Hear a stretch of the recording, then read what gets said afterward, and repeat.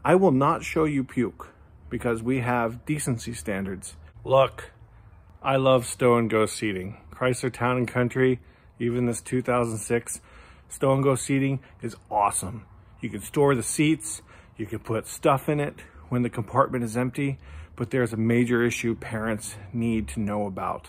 In the last hour of an 11-hour road trip, one of my young ones got a case of the pukes. Now, in the case of the pukes, did the right thing, you know, just turn aside and hurl, right?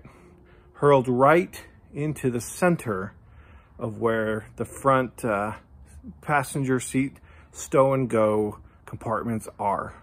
Not only is there a compartment for seepage, there is also 4 different armadillo-like plates that overlap at that point. All of these plates intersect right at this spot. So there is a lot of squish involved, and it was not fun. I will not show you puke because we have decency standards and whatnot. I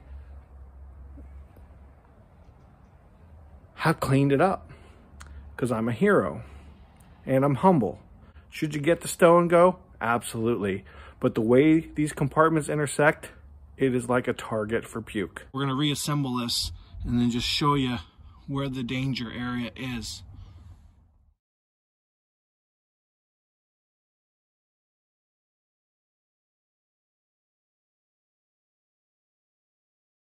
I've reassembled this. So this is the armadillo plate area, and this is the danger zone. Aiming right for this will lead to sadness. This is where the Stow and Go goes in, and then these armadillo plates. There's air gaps in there. Just want you all to be aware. Remember, love your kids. It's not their fault. Have a great day.